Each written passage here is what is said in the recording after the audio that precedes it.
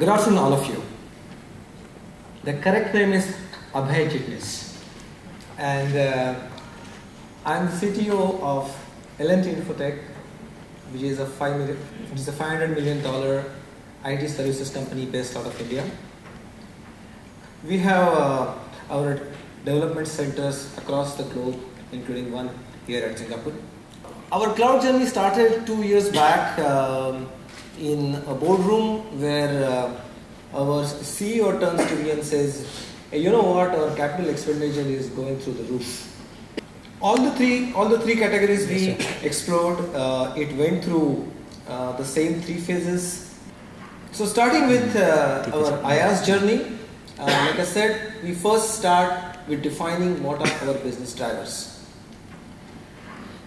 We did this in 3 phases. After defining the business drivers and reviewing them at each phase, we then form the architecture principles that will drive that particular phase. We get viewpoints from various stakeholders, whether it's IT infrastructure department, whether it's a customer viewpoint, or whether it's a developer's viewpoint, and then take certain architecture decisions. So phase 1, what are the business drivers? As I said earlier, phase 1 started 2 years back, and the business drivers were completely internal focused. So we started in a very simplistic fashion. We formed our first transition architecture, which is a very simple private cloud, which was based on a framework called Eucalyptus, which some of you might have heard of. And so we moved on to phase 2, and we re-looked at what our business drivers were at this point in time. And mind you, by this time, there was a fair bit of maturity as well as knowledge regarding cloud computing that had percolated into our organizations, and the demand was growing.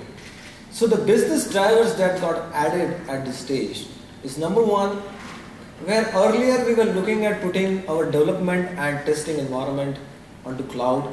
Now there was a need to also look at the production environment and really put that into the cloud.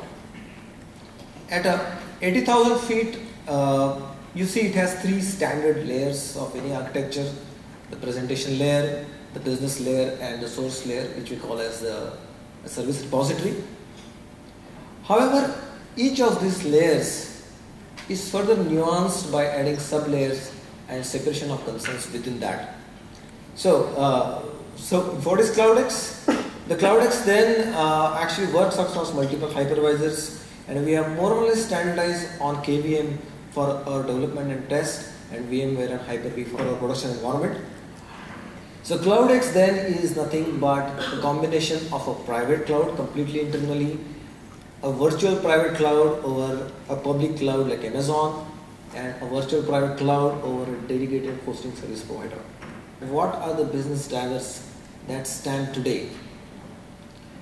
And now there is a substantial change in terms of quality of business drivers that exist. So the business drivers here, and mind you, when it comes to PaaS, the business here is IT as a business, because typical users of PaaS are the IT developers, whether they come from an IT services company or from an internal IT department. Now, in order to meet these business drivers and overcome the challenges, we picked up on 4 different platforms: Google Apps for Java, Windows Azure for the Microsoft technologies, and the old kid on the block, which is force.com, and the new kid, or the likely new kid on the block, which is vmforce.com. And that takes us to the SaaS journey. So the SaaS journey, similar business drivers. Typically, I need to reduce the investment in the existing IT assets in terms of maintenance, in terms of upgrades that we do on my legacy environments. Instead, why not, in a typically commoditized way, I actually consume what is available to me on the cloud. And we chose 2 aspects of SaaS. One is a package implementation. And when I say package here, I'm talking in terms of a package like Salesforce.com or an integration package like Boomi. And that takes us to what we see as the next wave of cloud computing, which is what we call as a cloud mediation platform. And in order to explain the cloud mediation platform, let me take a use case scenario. Say an enterprise needs typically an ERP system, a CRM system, a Microsoft Office kind of a system, it needs email, it needs a trouble ticketing systems. It also needs a certain infrastructure for testing out new functions, for being able to deploy new functions, all of this. Now some of the functionality is available to the enterprise through its existing applications. So how does an enterprise go about servicing these needs, both from existing as well as from vendors who are on the cloud?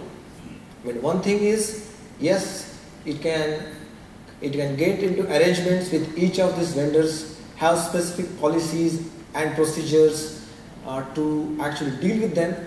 But then think of the complexity from an end user perspective, where he has to deal with each of these services in a completely different fashion. Instead, we see the emergence of a meta layer. We provide these services through a partnership with various technology vendors and through a series of frameworks, templates, skills, the cookbooks, methodologies that have emerged. And right on dot, I have finished my presentations and I will take the questions afterwards. Thank you.